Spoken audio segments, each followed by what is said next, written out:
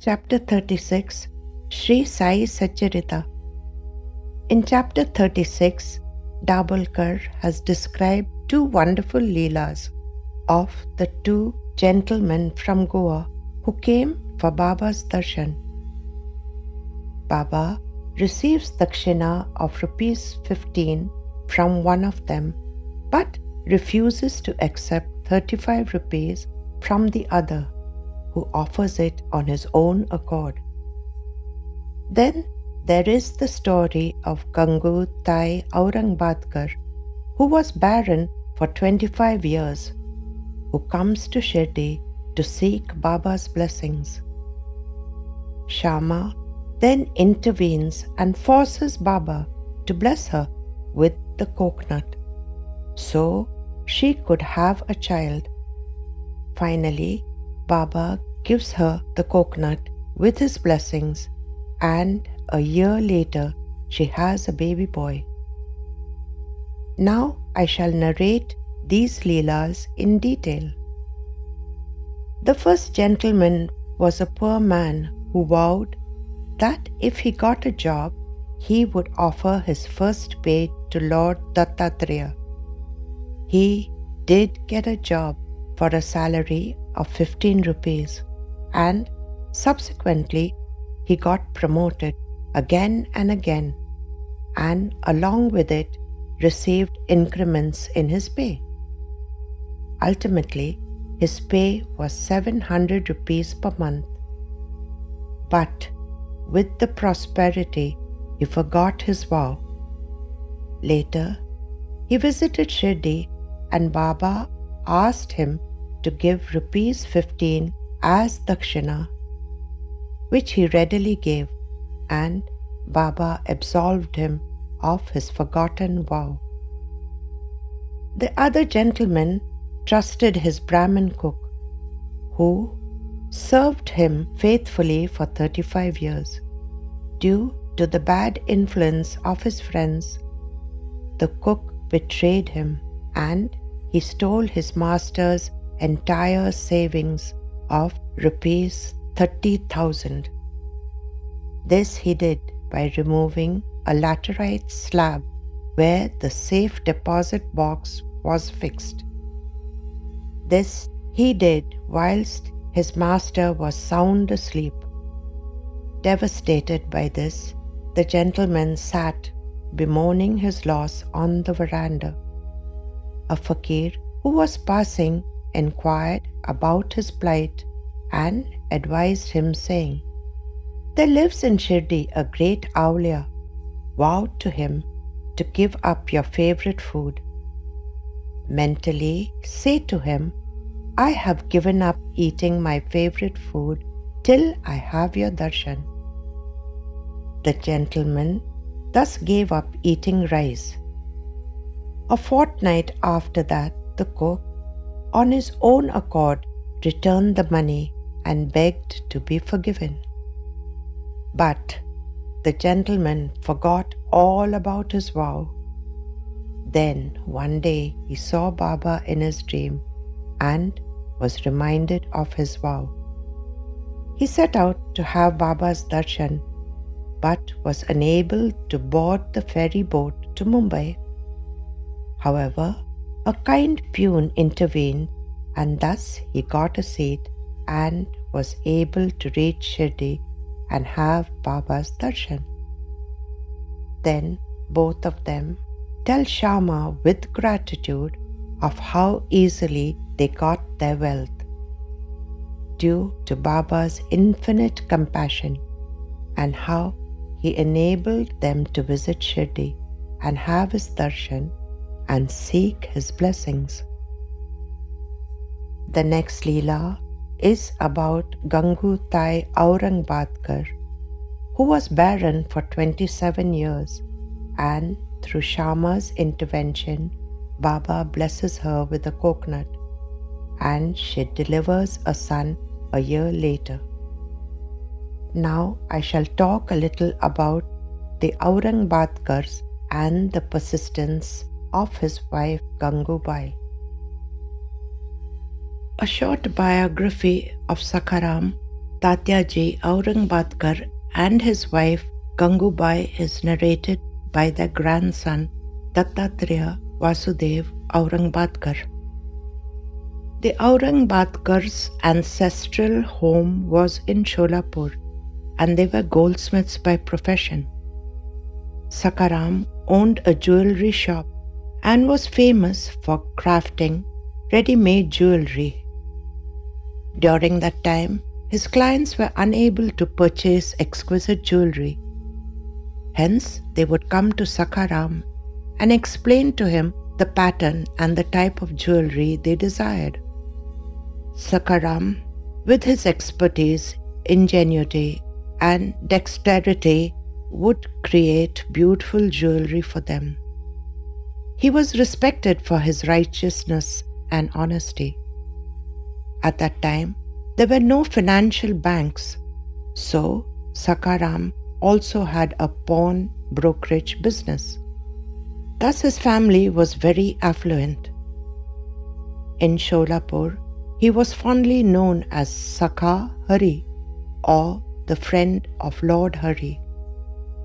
Dattatreya recalls, "My grandfather had a noble personality. He was tall and well built. He wore a feta and a coat on top of his dhotar and walked in a majestic fashion. Sakaram was a pious person. At a young age, he could recite the Vishnu Sahasranam, and every evening, upon returning home, he would sit on the swing and recite it with devotion. At that time, it was a common practice for a man to remarry if his wife did not bear any children. Thus, Sakaram remarried and a son was born, and he was named Vishwanath. Gangubai was affluent, wore a lot of jewelry, and was always well dressed. Nonetheless, she was extremely saddened by the fact that she was unable to conceive, and everyone called her Vanjoti, a derogatory name for barren women. Society was very unkind to infertile women and treated them as a curse of society. Consequently, she was hurt and distraught and was unable to enjoy her affluence. So she sought refuge in God. There was a temple of Lord Sri Ram in front of her home, and Gangubai spent most of her time praying in that temple. She observed numerous vows, like performing Rudra Abhishek to Lord Shiva during the holy month of Shravan. Gangubai would chant the 1,000 names of Lord Shiva while offering 1,000 Bilvapatra to the Shivling. At the end of the holy month, she had a huge feast where everyone would come and dine. On every Purnima, she had a Satyanarayan Puja performed in her home. Aurangabadkar's family deity was Renuka Devi, so Gangubai would climb on top of Mahurgarh at midnight. In the darkness of the night, she would pick up the first stone that touched her hand and bring it home. She would apply ochre color on it, and eyes and ears and a nose made of gold were fixed onto it. Then the stone would be adorned with jewelry and worshipped as a goddess. All these rituals are still conducted in their home even to this day. Even after observing all these rituals, fasts, and vows, Gangubai was unable to conceive. As the gods did not come to her aid, she sought refuge in saints. Gangubai visited Hanumanabad and did seva in Manik Prabhu's sansthan. One day, while she was sweeping the floor, she found 2 pearls. Gangubai immediately returned them to Manik Prabhu. However, Manik Prabhu did not accept them and asked her to keep them. Gangubai took this as a good omen and returned to Sholapur. As Akkalkot was quite near Sholapur, Gangubai started visiting Swami Samarth. There, she performed a lot of seva. Seva, done with devotion, never goes in vain. The turning point came when Das Ganu performed a kirtan in Sholapur. She and her family attended it.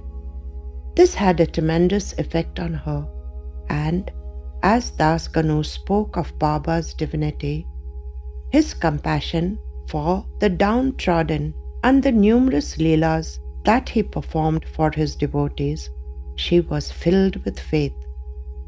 After Das Ganu had finished the kirtan, she met him and inquired about Baba. Das Ganu reassured her, "You go to Shirdi and prostrate at his feet. Your desire will definitely be fulfilled." Gangubai did not waste another moment and got permission from her husband to leave for Shirdi. Taking her stepson Vishwanath, she went to meet Baba. At Shirdi, she tried her level best to meet Baba and open her heart to him. This was especially difficult as there was always some person or the other present there. Then she sought Shama's help and finally her wish was granted. Gangubai and Vishwanath stayed in Shirdi for 2 months and her persistence paid off. Baba's promise came to fruition in 1911 and Sakharam and Gangubai were blessed with a baby boy. The baby was cute with a rosy, fair complexion, but most importantly, he was a healthy baby. Gangubai basked in the joy of finally giving birth to a boy, and everyone around her was happy for her. Sakharam had decided that the baby would be christened by Baba. Thus, when the child was 5 months old, they took the baby to Shirdi. Baba placed the baby in his lap and blessed him with the name Ramakrishna, and as Dakshina, Sakharam gave 500 rupees. However, Baba didn't accept it, and it was later used to construct a stable for Baba's favorite horse, Sham Karna.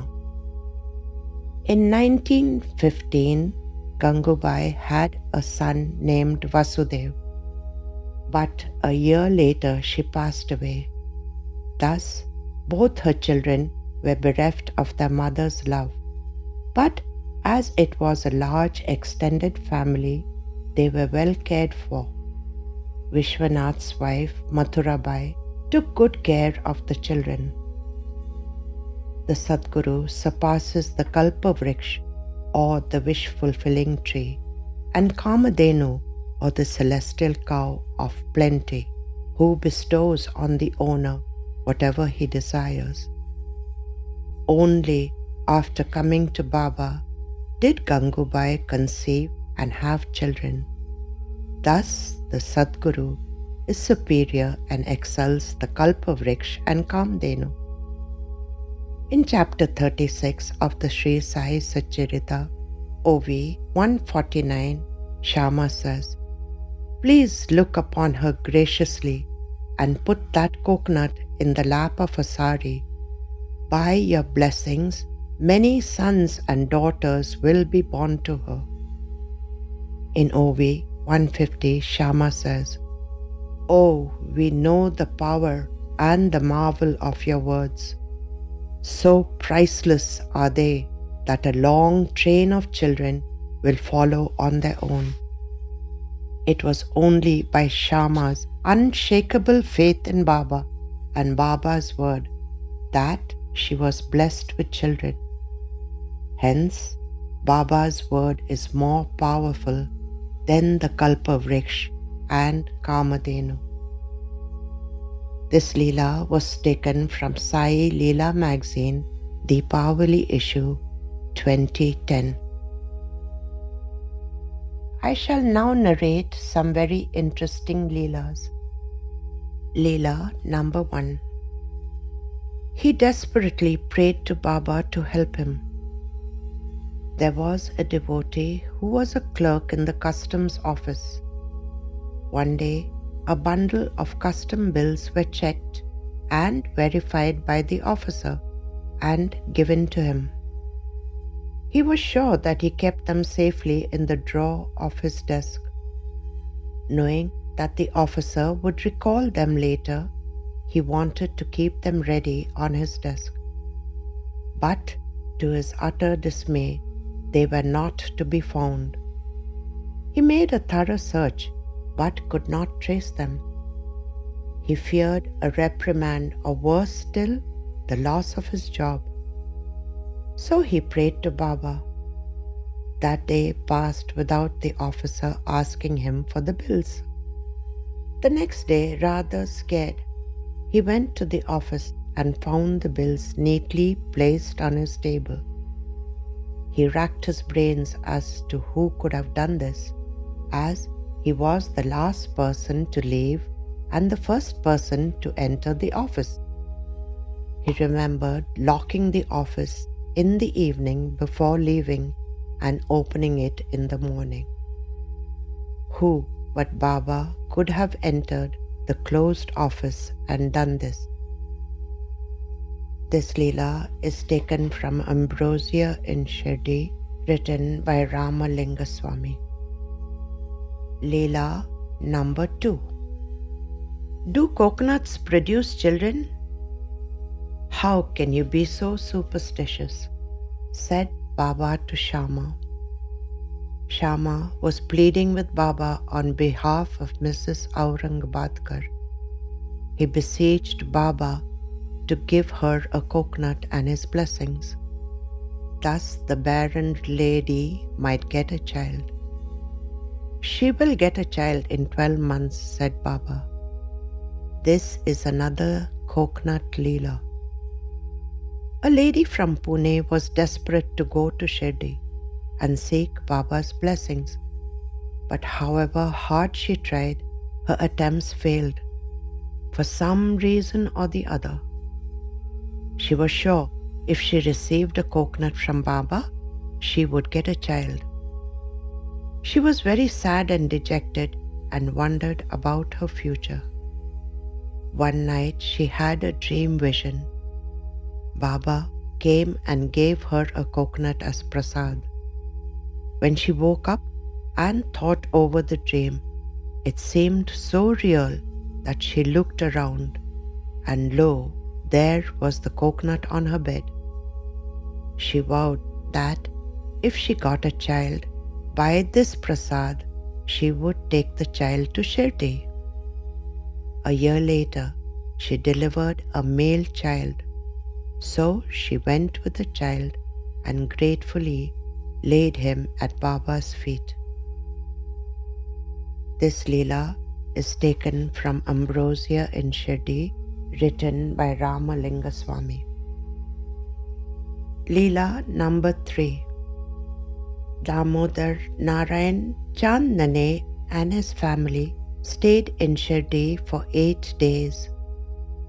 They lived in a mud hut, and the floor was covered with a slurry of cow dung that had dried.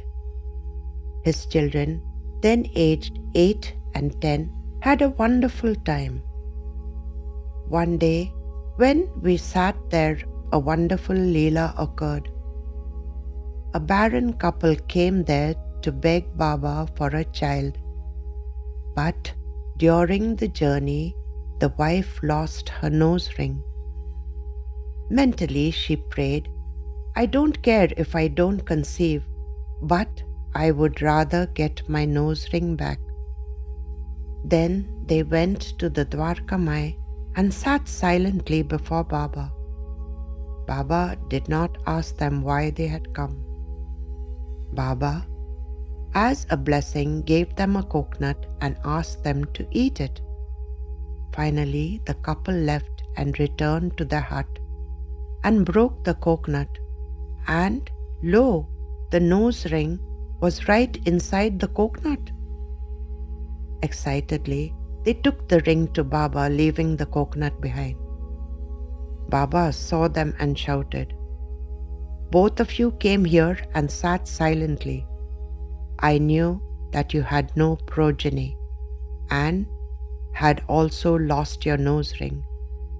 So I blessed you with a coconut for both things. But you found the nose ring and left the coconut behind and came here. Now both of you return to your hut and eat the coconut so that you will be able to overcome the problem that lies in your path." This leela was taken from Sai Prasad magazine, 1988 Deepavali issue. And this concludes the commentary on the chapter. Om Sai Ram.